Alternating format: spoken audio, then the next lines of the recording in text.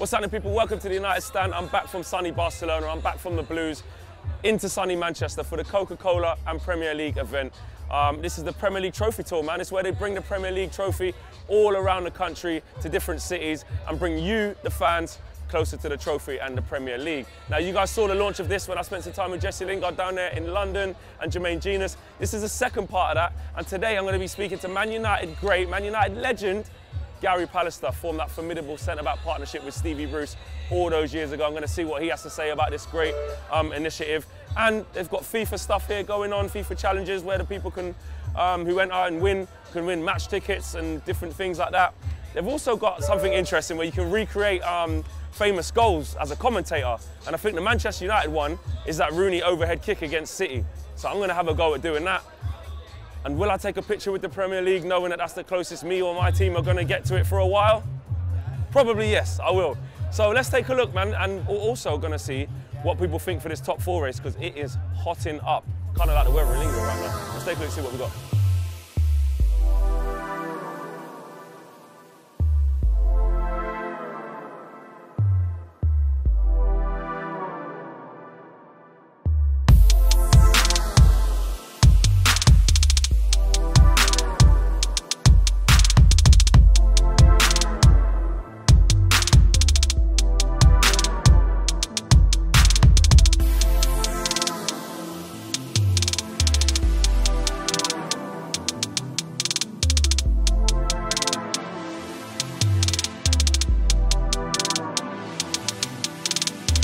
Okay, people, I'm here with Manchester United legend Gary Pallister. Gary, I'm not going to lie, a lot bigger than I thought. Massive. Well, they haven't grown any. I've actually shrunk a little bit since you had me back up, so you know what I mean. It's a good job you didn't come across me in my playing days. Taking a few inches off. I mean, listen, we're here at the Coca-Cola Premier League event. Great campaign where everyone plays. Just before we talk about all things United, etc., etc., you've played in this league many years ago, but you know, what do you make of this campaign and what it does?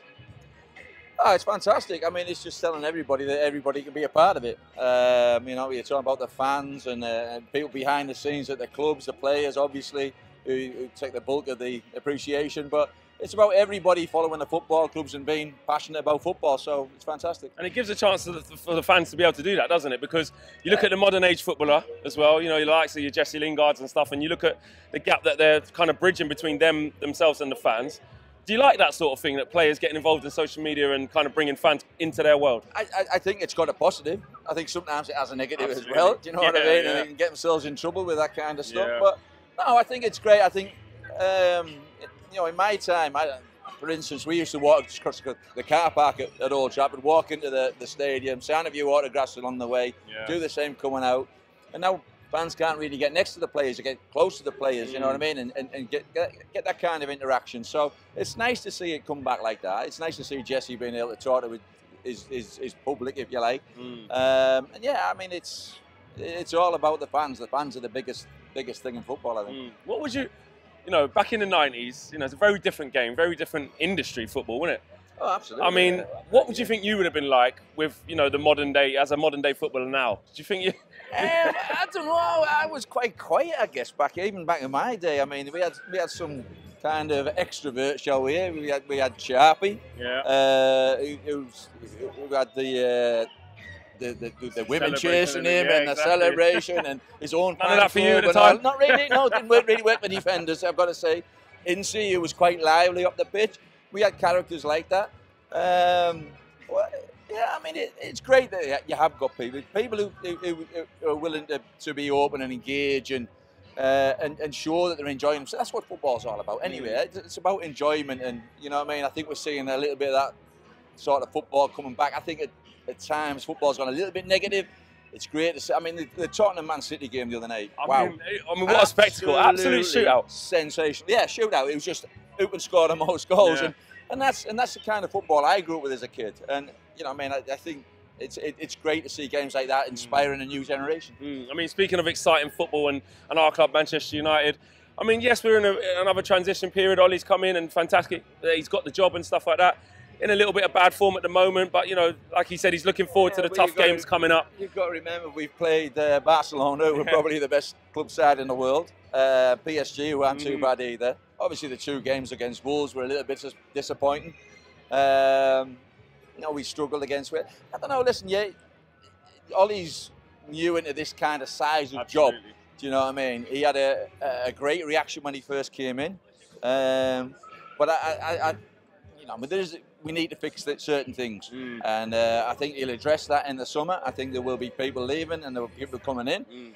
I'm sure he's already drawn up a list of players that he wants. He's been saying he has, hasn't he? Yeah, I mean, yeah, I'm sure he has. What type of summer do we need to have? Because you look at last season's summer, and it was a bit underwhelming, if you'd say, at the most, and it was a bit difficult because, like I said, we only got Fred and Lee Grant a lot. But what kind of overhaul do you think we need this summer, and can it be done in one?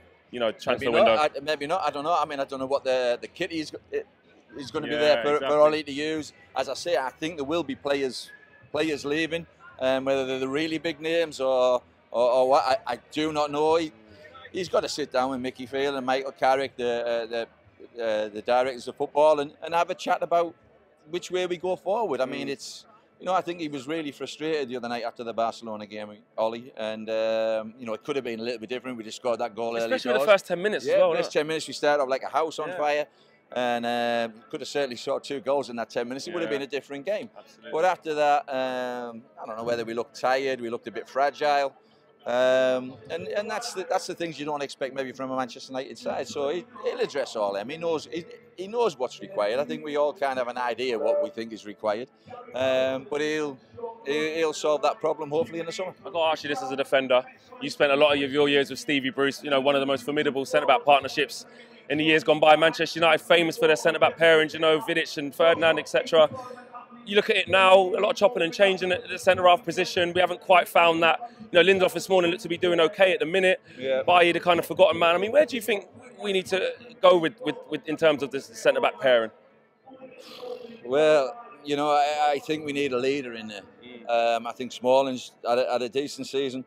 You know, Jonesy's had injury problems. Bailly's had injury problems. Lindelof struggled at the start. He's looked a far better player in the second half of the season. Whether he can kick on from that and sort of cement a place there, I still think you need that dominant kind of centre half. And I don't like to say it, but the one that Liverpool purchased in Van Dijk has had an incredible season for them. He's got everybody talking about him. He wins his headers. He's strong in the tackle. He's pacey. He's not too bad on the ball. So he ticks all the boxes for a centre half, and that's the kind of profile we should be looking for. That's the profile you want to be looking for. I don't know. I don't see enough of European football now. I know they're looking to Europe to a couple of centre halves. Whether they can get them across the line or not, I don't know. But it's not the only position that needs addressing. Top 4, finally. Wow. It's a big ask. Wow. You know, we've got to win every single game. We're all near enough, but this is I think we can maybe afford a draw in the remaining games. I think this weekend's a massive game. To go to Everton, it's invariably a difficult game. It's a tough place to go. Their form's been up and down. If we can get a win there, I might feel more positive about us getting the top 4. But there's all kinds of things that can happen if teams win the Europa League now and Champions League. Might mean top 4 can't get into the Champions League. So are we capable of getting into it? Yeah, obviously I think we are. But we've got to be on our game to qualify. Not much room for slip-ups, is there? No, there's absolutely no room for slip-ups now. No. Gary, thank you very much for talking to us. Man. Cheers. Thank you. Cheers. Yeah, yes, okay, we've come to the end of today's excursions and shenanigans. Good to speak to Gary Pallister. Listen, for those of you who don't know, too young, he was one of the most formidable centre-backs we've ever had. Talk about centre-back partnerships like Ferdinand and Vidic. It was Bruce and Pallister back in the day, man, and he was part of the side that made us win the title for the first time in, 26 years, I think it was. So for a club the size of Man United, that was way too long, and he was part of the first team to actually come back and win that first Premier League title under Sir Alex Ferguson. It's been a great day, man. We've got people's top 4 predictions. Some Man United fans feeling confident, some people from overseas, Man United fans confident. And I tried my hand at commentating as well, which is actually really good to do. So yeah, it was good. A lot of United standards out here as well. So guys, I hope you've enjoyed the vlog. You know what, me and Josh are always out and about. We're always giving you A1 content vlogs. Now on to the top 4. Peace. Big respect to all you guys for watching that video. And make sure you check out more United Stand content here and here. Yeah, like, subscribe and share. And the socials are along the bottom. You know what to do. Go get following. Go, go, go, go, go.